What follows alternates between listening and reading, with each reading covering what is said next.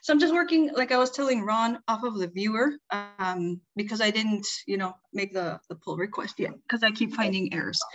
So, okay, is the font good? Sound good? Everything's good to me. Same here, Okay. all good. Sounds good. Okay, so we're doing chapter 5 today, resampling methods, and I've added some learning objectives. So the big picture here is we're going to learn about 2 resampling methods. One is cross-validation and then the bootstrap, right? And so both of these refit a model to samples formed from the training set. And this is to obtain additional information about the fitted model, right? So for example, cross-validation provides estimates of the test set prediction error, right?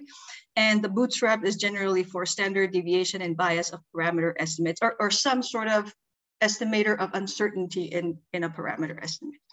So remember that the training error rate is often quite different, right, from the test error rate, and can dramatically underestimate it. So I got this off of the slides on the ISLR website. And so remember, based on model complexity, where you have low and then high here on the right-hand side, this is the prediction error for the training sample. And as model complexity increases, that decreases very, very much, right? And so, but the test error rate does not, and it shows this kind of characteristic inverted U curve, right? And this is having to do with, on this end, you have high bias, but very low variance. And as model complexity increases, you have low bias, but very high variance. And those are the 2 things that we're working on when optimizing these things. So the best solution really is to have a large test set, right? But that's not often available. And so there are methods like the AIC and BIC, which I haven't researched as much, maybe you guys are familiar with it, but those make mathematical adjustments to the training error in order to estimate the test error rate, right? But here we're looking at methods that actually estimate the test error by holding out a subset of the training observations from the fitting or training process, and then you apply the statistical learning method to the held out observations, right? So in this chapter, we're going to use a validation set to estimate the test error of a predictive model. Same for leave one out cross-validation, and then similar k-fold cross-validation. And then we'll use the bootstrap to obtain standard errors of an estimate in our example. And then also kind of briefly describe the advantages and disadvantages of various methods for estimating this model test error, also known as the prediction error. Okay, so the validation set approach, this pretty much involves, randomly splitting the data into a training set and validation set. And also note that in certain applications, such as like time series analysis, it's not feasible to just randomly split the data, right? And I'm assuming because these are ordered by time. So the advantage of the validation set approach is that it's very conceptually simple to understand and to implement, right? But the validation error rate is very variable because this depends on the assignment of the training and the validation set. So which data points went where, right? So additionally, we are giving up valuable data points because we're not using all the data to estimate the model, right? So the validation error rate is going to tend to overestimate the test error rate. So here is figure 5.2, right? And so you see here on the left, the validation set approach used to estimate the test mean squared error here on the y-axis from predicting miles per gallon as a polynomial function of horsepower. And that's from the, I think, auto or cars data set, right? And you can see that as the degree of polynomial increases, the MSC decreases, right? But if you look over here, these are different test and training splits. And I mean, look at the variability, right? And that's largely just a function of, what data points went into each of the sets. Okay, so given that, this leave one out cross-validation aims to address some of these drawbacks. And it's very similar to the validation set approach, but so you also split into a training set and a validation set, but the validation set includes only one observation, hence the name, right? You leave one out. And the training set includes all of the others. And so you repeat this process for all of the observations that you have, right? So that you estimate N models. And so with this approach, you have a large training set, right? And that avoids the problems of not using almost all of the data for fitting the model, right? But the error is going to be highly variable because it consists of only one observation, right? Although it is largely unbiased. And so I think unbiased here means that it's almost a perfect fit, right, for the model. You're just leaving out one observation from the training data. And the leave one out cross-validation estimate of the test error is an average across over all of the N models, and it's given by this formula, right? So this is just the average of the difference between the data point and the estimated, so the squared error. Okay, we good up to there? Very good. Yeah, very clear. No problem. So what are the advantages of this leave one out cross-validation over this validation set approach that we saw at the very beginning? So there are several advantages, right? So it has a lot less bias since the models are repeatedly fitted on slightly different data sets, right? So it tends to not overestimate the test error as much as this validation set approach. And also the test error is almost always going to be the same, right? When it's performed on the entire data set. Okay, I don't know if they mean, okay, well, whatever that means. Okay, the major disadvantage, right, of leave one out cross-validation, computationally expensive because you're fitting all of these models, right? But there's a special case where you can save some computational power. And so this is for least squares, linear, or polynomial regression, right? You can use this formula and it makes the cost of estimating all of these models the same as for a single model fit. And essentially this is almost the same, but here you are normalizing or dividing by this term here, where H1 is the leverage, right, for a given residual. And this was defined earlier in chapter 3. And this is for a simple linear regression. So this value of H1 falls between 1 over n. And so any observations whose residuals have high leverage will contribute relatively more to the CV statistic. Okay. In general, leave one out cross-validation can be used for various kinds of models, right? Including many of the ones that we've already seen. So all of the linear regressions and then the GLMs that we went over for classification.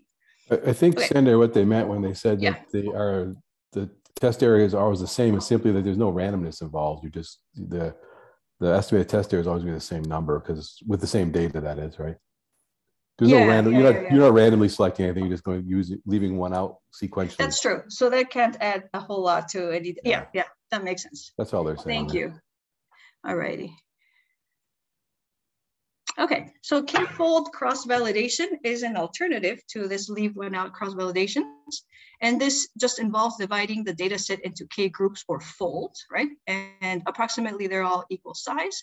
So the percent of the data set that is in the validation set can be thought of as 1 over k, right? So for example, if you have a k equal to 5 groups, then 20% of the data would be withheld for testing. So I think this is where that 80-20 division might come from, but so hold on to that thought. So just a graphical illustration of the k-fold approach, right? You're dividing into equal parts and then you're using one of the folds as your test set, right? So this leave one out cross-validation is actually a special case of k-fold cross-validation where your k was equal to n, right? And then the equation for the cross-validation error rate for the k-fold approach is given by 1 over k and average of the mean squared error.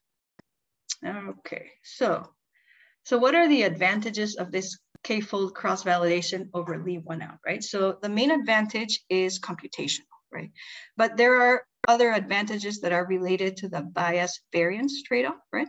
So in the figure below, we have the true test error for the simulated data sets from chapter 2. So, and I think that was just fitting different polynomial functions to different data sets that they had simulated. And so here you can see that the estimated test errors, let me see. So the true test error for this specific data set, right, is shown in blue. And that's that inverted U typical shape for the test error. The leave one out cross-validation error is this dashed black line, right? And the 10-fold cross-validation error is orange. So definitely underestimating it in this first panel, right? But not terrible. And then for different data sets, it just looks a little bit better. The one thing that the book did sort of mention was that even though sometimes it overestimates and or underestimates some of the models, right? It gets pretty close to detecting the true, like flexibility of which model to use. For example, if you're fitting polynomials, right? So if this is the true test error and it's about polynomial 5, this is, a little bit higher, but probably it's not as variable through those degrees of polynomials, like as in the mean square is not gonna increase that much. Yeah, okay, so what is this bias variance trade-off, right, for this k-fold cross-validation? So the validation approach, right, where you're just dividing randomly into training and testing, tends to overestimate the true test error, but there is low variance in the estimate since we have just one estimate of the test error. Okay, so this was actually in the book down, and I'm not entirely sure. I think that, the statement is true, but one estimate of the test error just doesn't explain why there would be low variance, right? There is just one estimate of the variance. So how can it be low or high? So I'm not entirely sure if this statement is correct. But let's just keep going. So if anyone has any thoughts on that, please, pipe up. Conversely, the leave one out cross-validation method has very little bias, right? Since you're using all but one observation to create the model. But this leave one out cross-validation sort of doesn't shake up the data enough, right? The estimates for each of the CV of the N models are highly correlated, right? And so the mean can have a high variance. And in the book, they just explain that as correlated, I guess, whatever it is, if you have high correlations, then things tend to have high variance. I'm not entirely sure why that is. But that was their explanation. So a better choice to this leave one out cross-validation is using k-fold cross-validations with k equals 5 or k equals 10, right? So this is often used in modeling because it has been empirically demonstrated to yield results that do not have either too much bias or variance. And so remember, we were talking about the 80-20. I think this is probably where that idea comes from. So that would be a k equals 5. Where you're using a 80-20 split of the data. Okay, shall we move on from this slide? I just had a couple of thoughts about especially that second high variance point. I was actually that was the one question I was gonna bring up. Should I discuss it now or should we? Yeah, go for it. Okay. We have time. Yeah, I had questions about that too. And I was thinking about it and trying to imagine what it means intuitively. And I think it makes sense in the sense that like, if you have a bunch of observations that kind of all move together, if one of them, if like sample to sample, kind of like, I don't know, like there's something different about the sample that all kind of move together.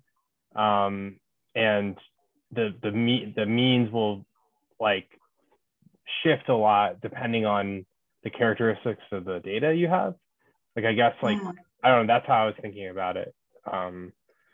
Like the relationship between high correlation and the means having high variance. Right. Yeah. Because there would be some kind of trend, right? In the, like, okay. I think like the other part of it is like looking at a formula and like trying to figure out why that's true. But I think, I don't know, I was trying to get an intuitive explanation. I think that makes sense to me, but I don't know. I was wondering what other people thought about that. Right. I can only confirm that I found this section clear as mud, so to speak. And I kind of hoped that it wasn't too important to have a complete understanding of it to continue on, because I don't know that I will get a complete understanding. Like, I have a very shallow understanding of what they're saying. Yeah, sure. I kind of get that, the correlation between the different estimates of the error is going to cause that to have, more variance, but how exactly that happens, not so much. Right. So I can only say that I join you in confusion. Okay.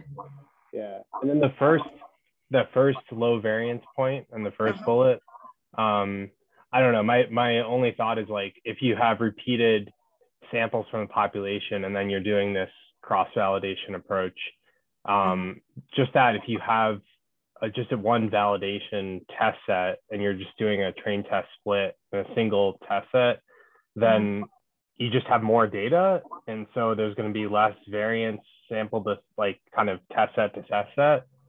That's the only thought I have on that. So like it's a more stable set of data, or it's like more closely resembling the population. Oh, okay. Maybe I totally misunderstood then. So, okay. So this validation set approach would have been dividing, say that you divide the data in half, right? So you have 50% to train and then 50% to test, right? Your prediction error. And you would do that, I guess you would do that repeated or no? I don't know what they mean. I thought they meant by the validation approach, just a single validation set. Yeah, maybe, yeah. Yeah. Okay. Not that anyone really does that, but you know, or at least in terms of choosing a model, you would, you know, do the case like, I don't know. I've never heard anyone just like training once, but yeah, exactly. Because then the thing that I'm describing would be like a K of 2, right? But you could repeat that many times. Yeah. Right. Yeah, I mean, like you'd still have, I think in most cases, like a test set that you would evaluate the final model that you choose on, but that you would do kind of K-fold cross-validation on the train set in order to choose the best model and the best parameters and everything. Yeah. Right. Okay. Yeah, that makes sense. Okay, so let's, my cursor go. Okay, next slide. Okay, so cross-validation on classification problems. So we've been looking at the regression setting, right, where Y is quantitative, but you can also use this cross-validation for classification problems where Y is qualitative. And so here you use the number of misclassified observations instead of the mean squared error, right, to quantify the test error. And the leave one out cross-validation error rate takes the form in this equation, and the error is just, what is this I like? I guess the set of observations where you're misclassifying, right? So where your prediction is not the actual value. Forget what capital I means, but. It's indicator. Indicator, okay, yeah, thank you. Like 1 or 0 or something? Yeah. Okay. It turns true or false into 1 or 0. Okay, that makes sense. Okay, so these are just some examples, right, of logistic polynomial regression, Bayes decision boundaries, and K-fold cross-validations for some of these data sets, right? So these are just different degrees of polynomials fit to, hey, Kevin, it's your orange is blueberries. I just realized that. Oh, yeah. Yeah. Okay, so here they're showing estimated decision boundaries of different, polynomial logistic regression models for simulated data, right? And the Bayes decision boundary is the dashed purple line. So in practice, the true test error and the Bayes error rate are unknown. So we need to estimate the test error rates.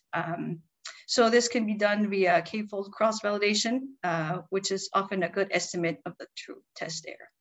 So here on the left-hand side, I think this is just the, 10-fold cross-validation error, right? So the test error here is in beige, the training error rate is in blue, and what is black?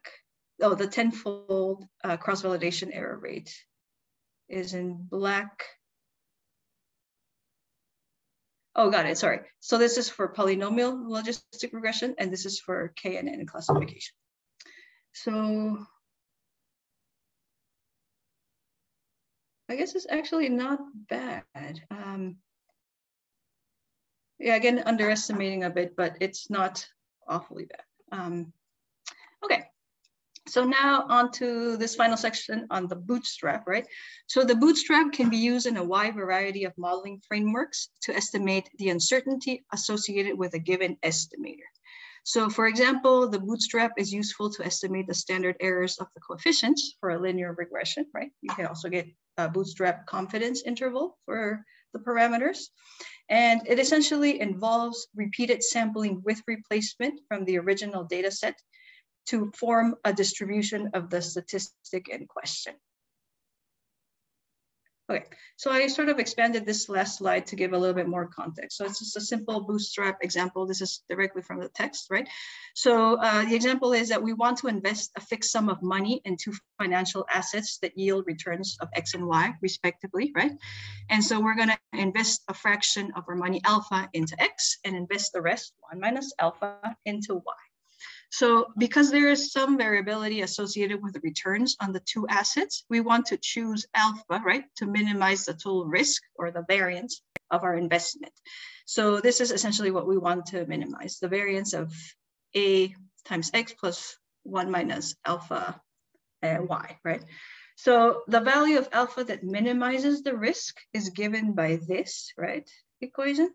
And then these are just, these terms are just the variance of X, the variance of Y, and the covariance of XY. So these quantities right here are actually unknown, right? But we can estimate them from a data set that contains measurements of X and Y. So the first thing that they do in the book is sort of simulate 100 pairs of data points, X, Y, from like the original true population. So they do this 4 times, right?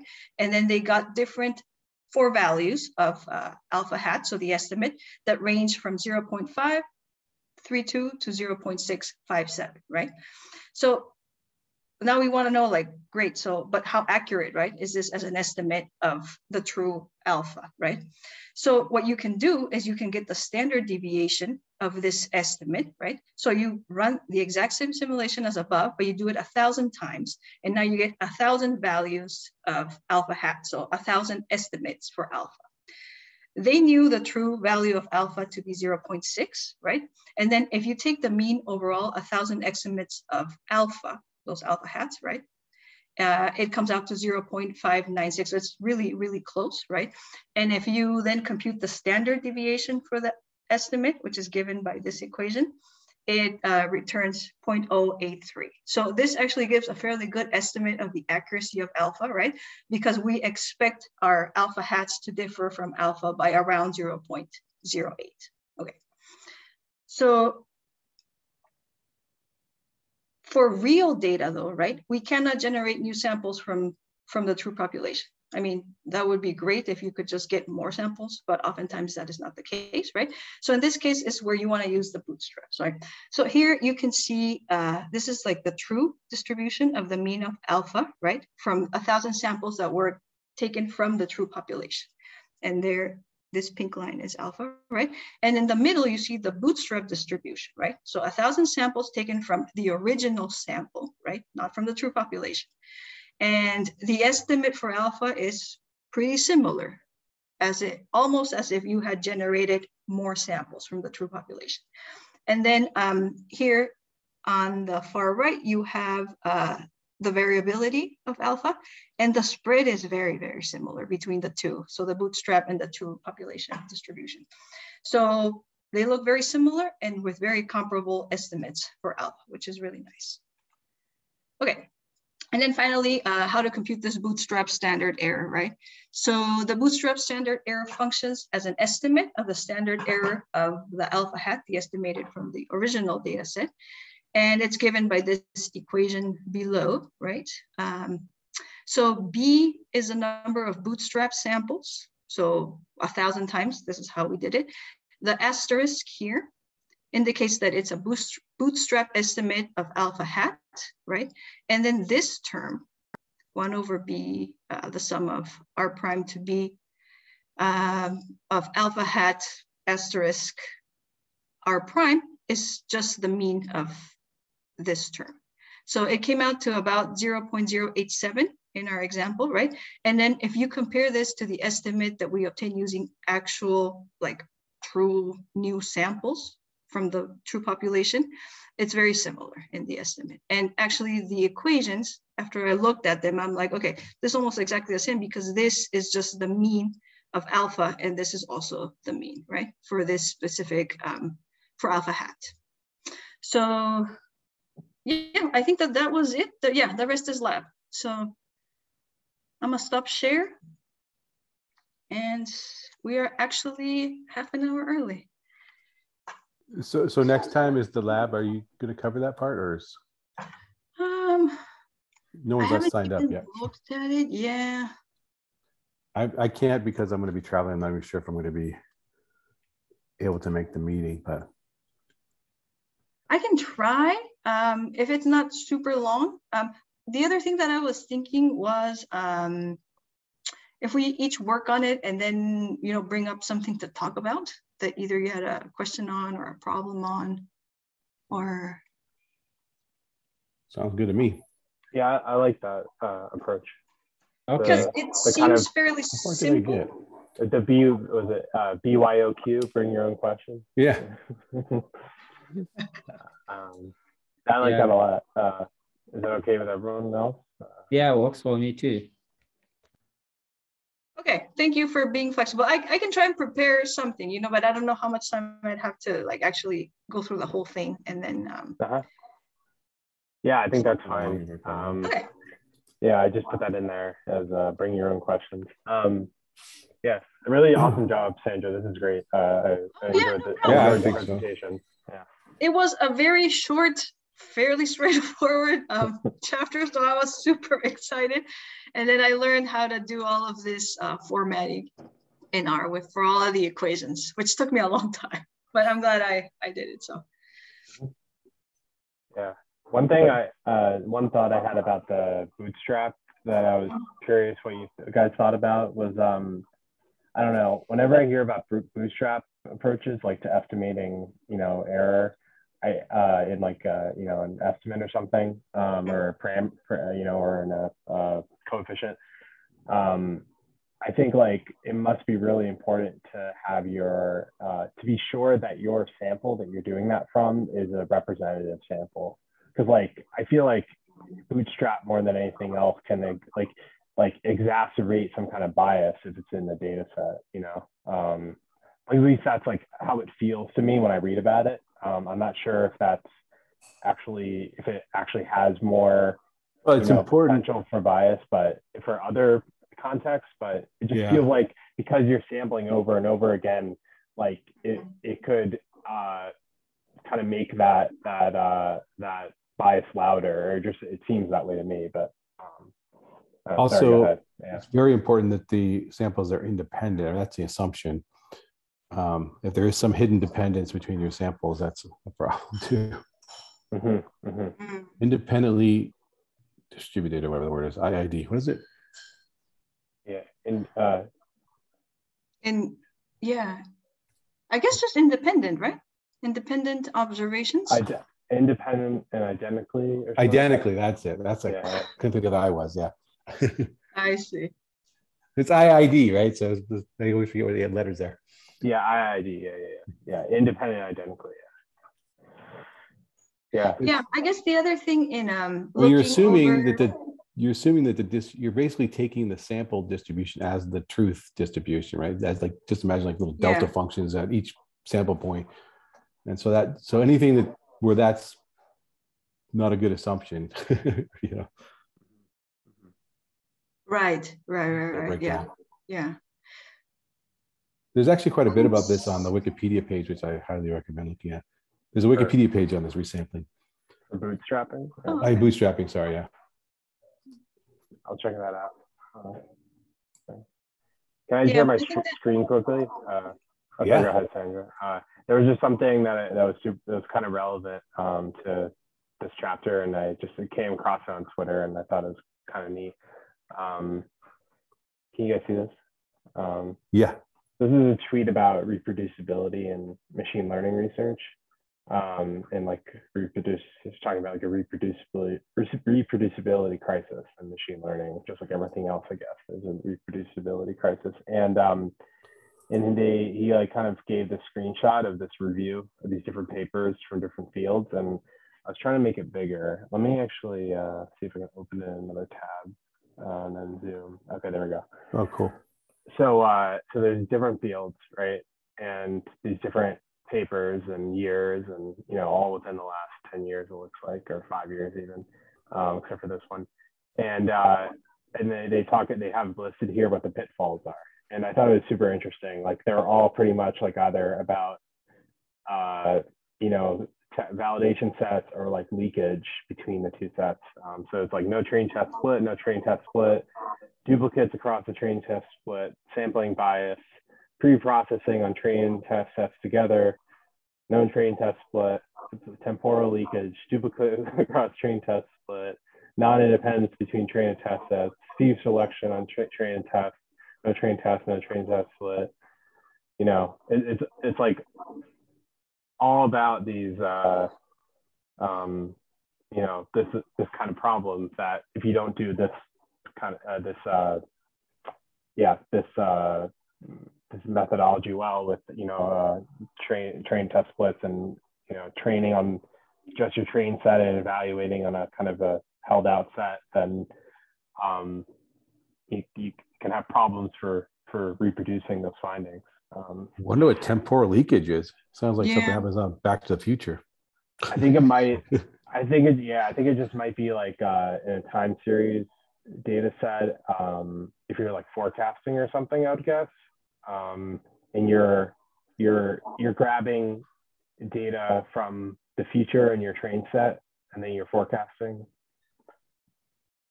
So like you don't predict, you don't train on historical and predict on the later observations, if that makes sense. I think that's what that means. So like you have like a mixture of like past and future, or past and present, or whatever, like whatever you're not like ideally, I think in time series forecasting, you have a method where your train and test sets are non-overlapping in terms of time, and you're training on all your train data is before your test data in time. Because if not, then you know what's going to happen in the future in your train set, right? And then if you're forecasting, you're kind of cheating.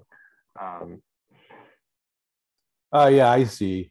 Yeah, you can predict. It's predicting the future in some sense. Exactly. Like if you already know the future in the train set, then it's not a true forecasting scenario. That's interesting. Yeah. Like there's a time series cross, like the time series cross validation. There's some good graphs. So like you would do something like this where you kind of like build up your train set over time, and then your test set is always like the last month. Yeah. And then this is how you do cross validation. Cool. Yeah. Kevin, would you mind going back to the previous screen that you were showing with the results? Yeah. Okay. So this is each of these, for example, it says field paper, right? So in this paper, for the field of medicine, Baumeister or whatever, right? So within this specific, I'm guessing meta review, they looked at 71 papers and then found 27 with pitfalls, and the pitfalls was largely no train test split. I think so. Yeah, I think that's right. So yeah, they seemed like, they have to be some sort of meta-analysis, I guess. Yeah. Would you mind clicking on, can you scroll down and then go to something like, maybe this neuropsychiatry? Can you click on that poll track? Is it a link? I think maybe in this here. Okay. Let's see. Oh yeah, here it is. Neuropsychiatry. Yeah. Oh, I think that's Russ Poldrak. Yeah.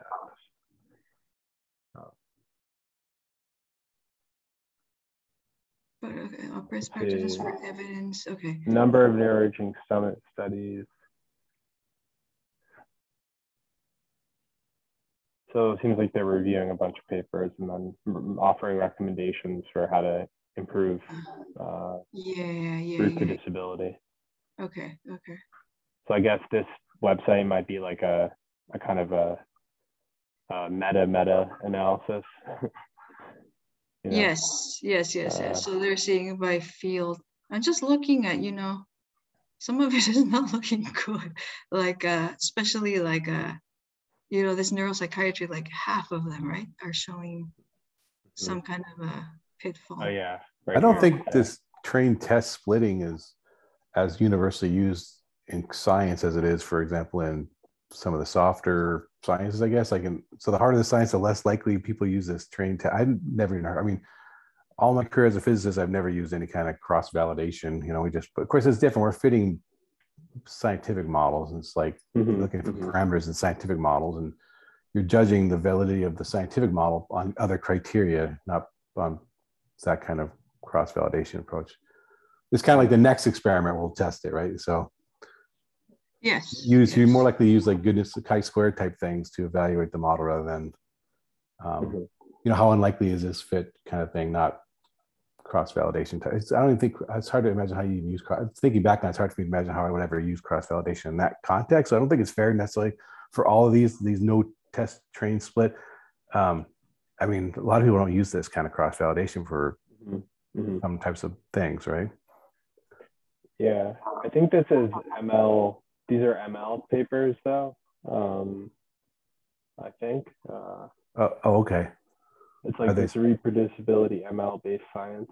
I know, but now I feel like what is happening in the world is that the ML is like broadening. It's anything like a curve fit is a machine learning thing all of a sudden, right? So I feel like, and it's partly the people in these fields fall too because they want to seem relevant. Like, oh, I'm doing machine learning. I'm not doing curve fitting.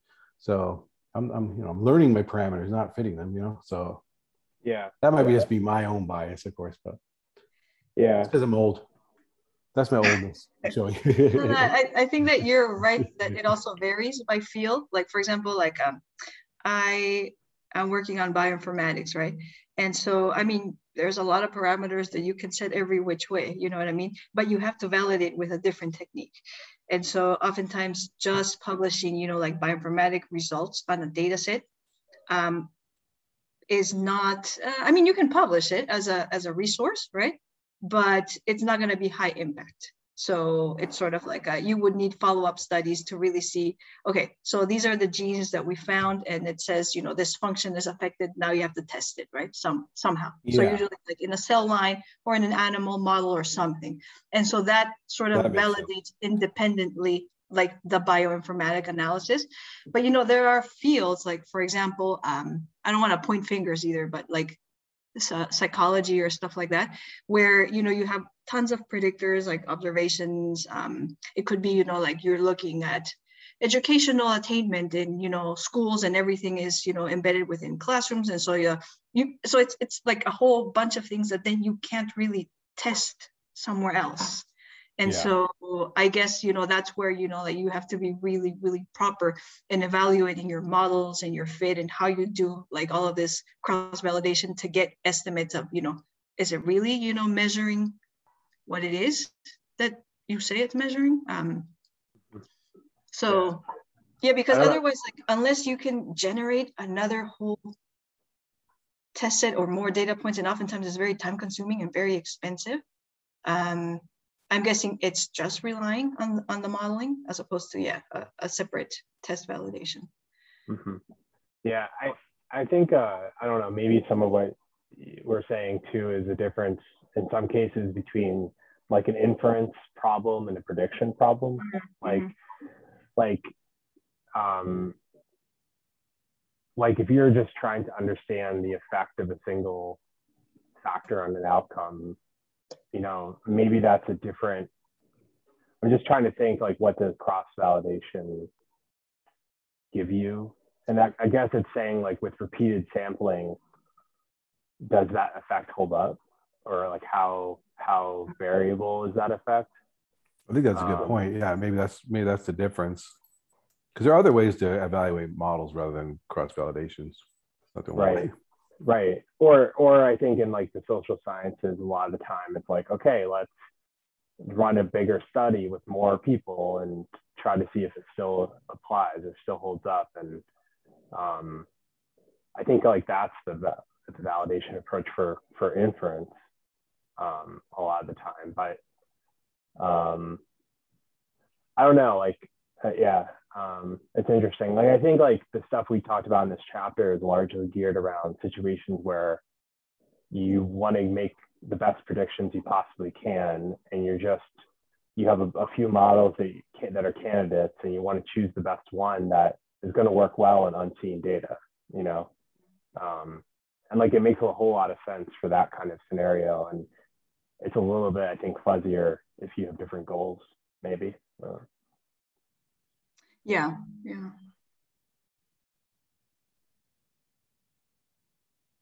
But the other thing I think is cool is that when I saw that review, that I think a lot of those problems, it's really hard to make those errors when you're using tidy models. I think it's built so it's almost impossible to make errors like that. You know, the way the workflows work, and the way it like trains on, like it kind of computes, like does the pre-processing on train sets and stuff, and it's really easy to set up a workflow where you never touch the test set at all. And I think that's like one advantage until the end, and I think it's one advantage of using tidy models. As like, I think they talk about like trying to bake in good statistical practice to the API, and you know, how the workflow kind of goes. And I think that's one area where it's really strong. With like RSample, there's a package called RSample. It works with that to you know, do a split, and then you do kind of everything, you know, the k-fold, everything, however you're doing cross validation, all in that train set.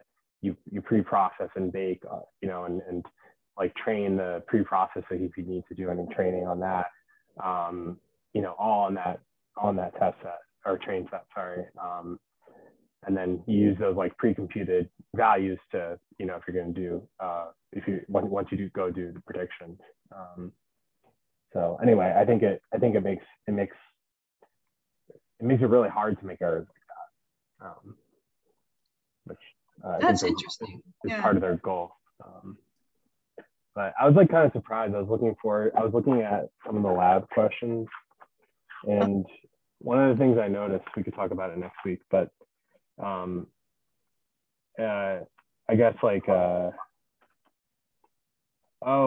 mind, I missed it. I thought that they were doing their kind of cross validation on I guess so, like for leave one out cross validation, so they're doing it on the entire auto data set,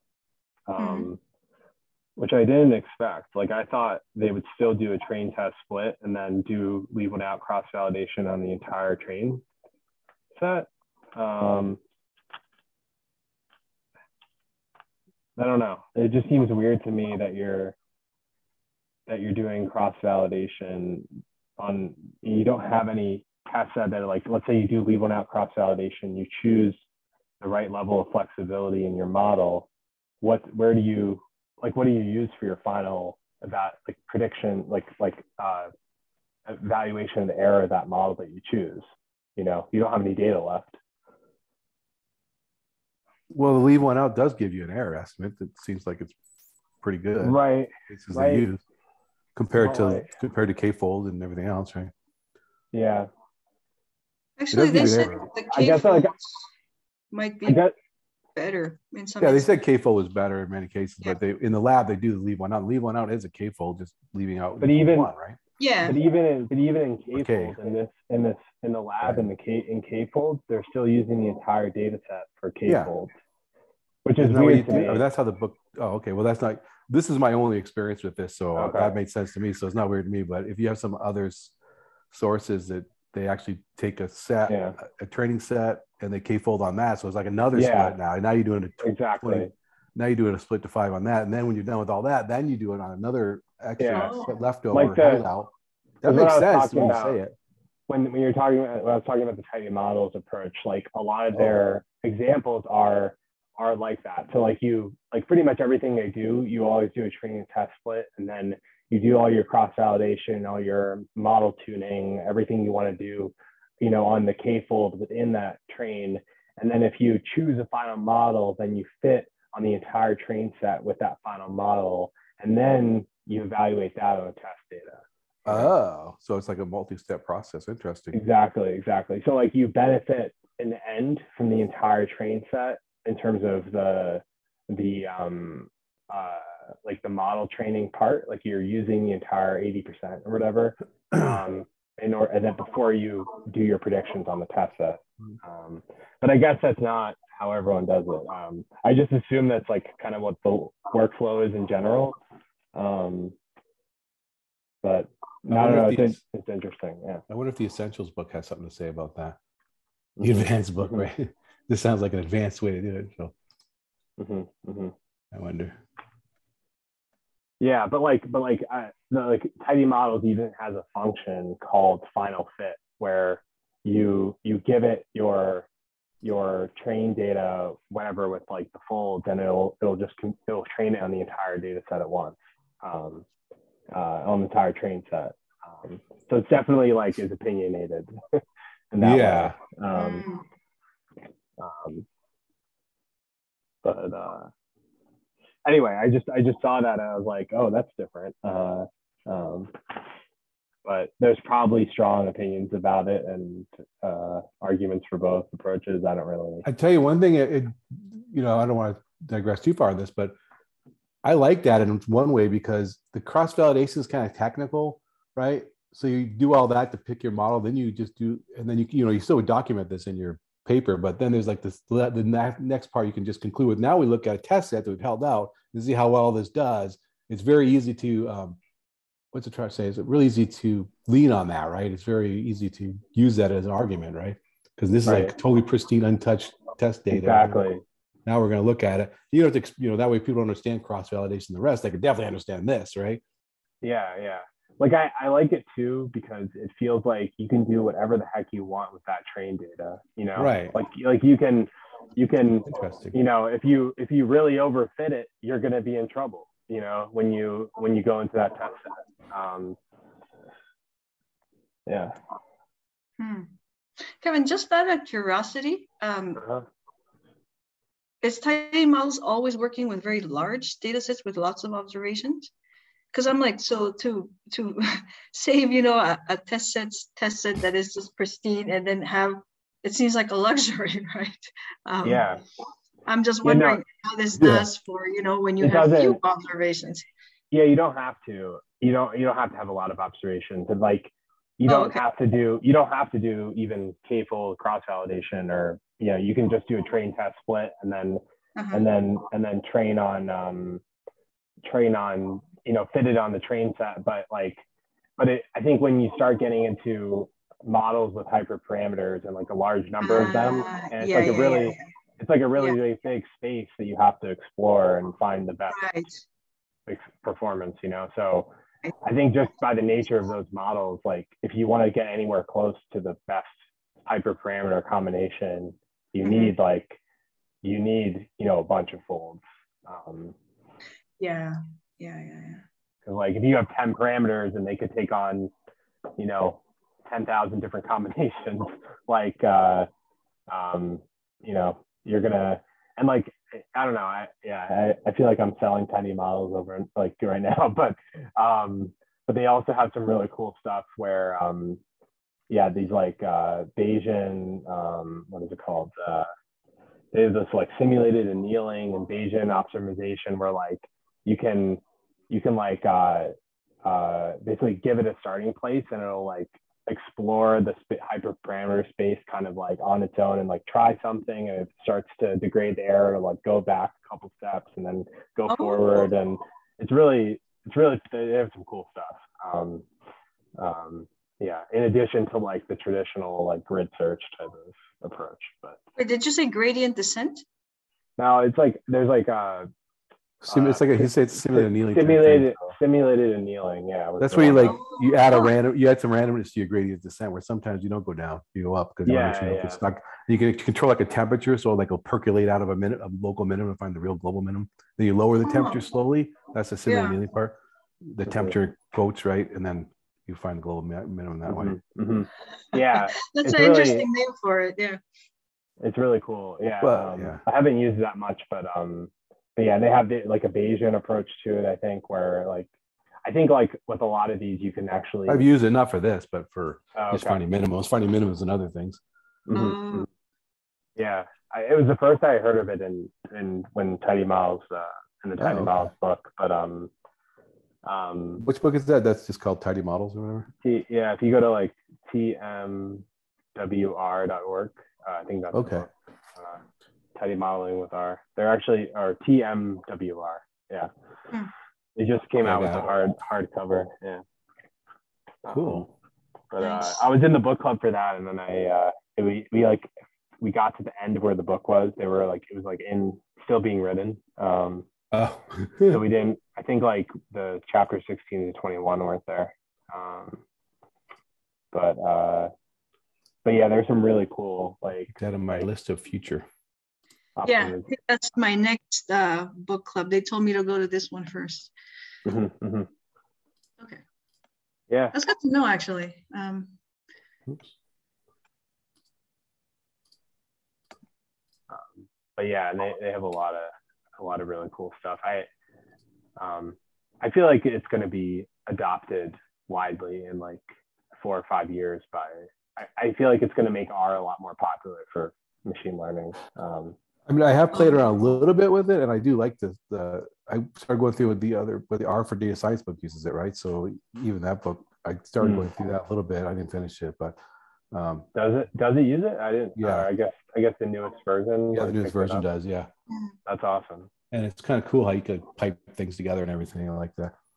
Yeah, and I think the complaint I've heard about it from people who don't like it, or for people who have issues with it, is they don't like that they think it's like really verbose, like you have to like write a lot of code, like it's like multiple lines for, I don't know, they think it could be more concise, I guess, with some people.